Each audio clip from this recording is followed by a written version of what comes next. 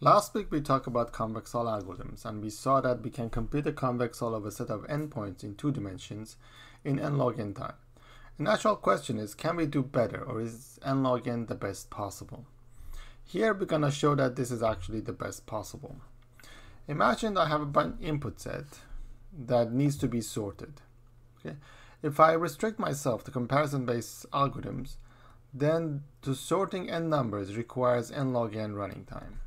So imagine that this one-dimensional point set is my input numbers that I need to sort. So for example, assume that these numbers are given to me x1, x2, x3, etc. Okay?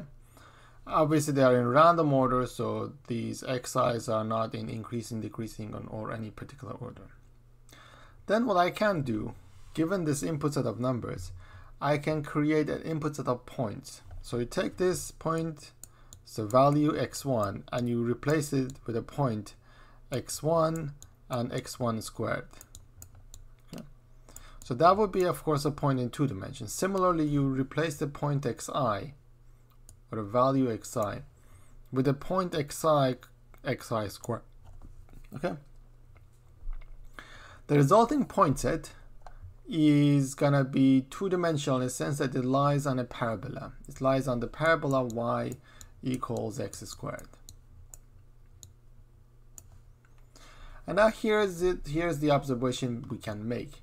We can make an observation that if we could compute a convex hull of these set of input points, the convex hull will be a shape that has all of the points on its lower hull, and the upper hull will be just a vertex containing the minimum to the maximum. Okay, so that's going to be the convex hull of the set of input points. Forgive my drawing here.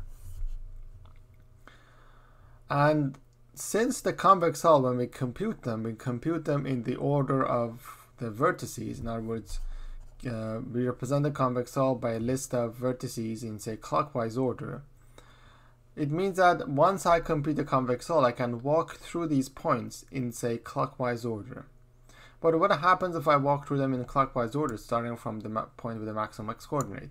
I go to the point with the next max, then to the point with the third maximum value, and etc.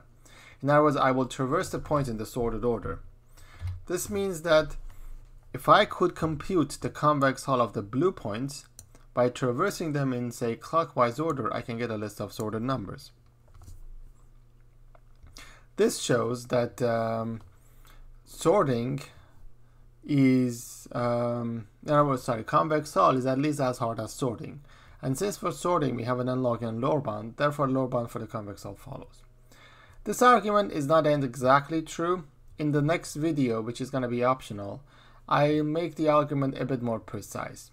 But for, I guess, 90% of you who are not PhD students, this is essentially good enough. That if you could compute the convex hull of blue points and we sort them, since sorting is n log n, can't be better than n log n, then the convex hull can't be better than n log n. Because, for example, if I could build the convex hull of the blue points in linear time, then I could sort them in linear time as well, which we know is not possible. So therefore, we can't compute the convex hull in linear time, or better than n log n.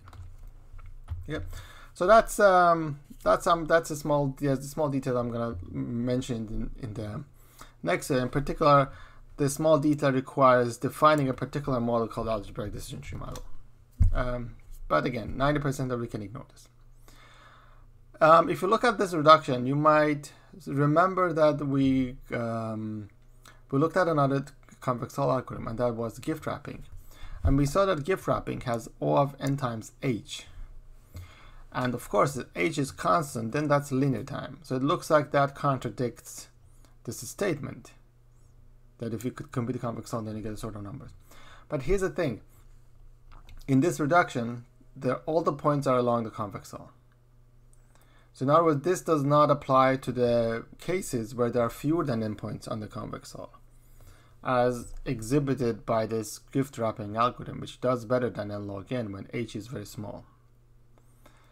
So because of this observation, a lot of people in the early days of computational geometry started to look at output-sensitive algorithms. So output-sensitive means that an algorithm whose running time gets smaller, or an algorithm that gets faster, the smaller the output is. In this case, the output is the convex hull, and if convex hull is constant time, then the gift wrapping algorithm will run in linear time. So therefore, gift wrapping is an output sensitive algorithm. But it's not the best possible output sensitive algorithm, because for most values of h, this is going to be much worse than n log n. A truly optimal behavior would be something like n log h. This algorithm would be better than gift wrapping because we're just replacing h with the log h, but it's also better than n log n because h is at most n, so this term is at most log n. In other words, log h obviously is smaller than h, but it's also smaller than log n. So an n log h algorithm would be better than both of these behaviors. And in fact, you can show that n log h algorithm would be optimal if I assume that the output size is h, or the hull size is h. And that's what we're going to look at later on in this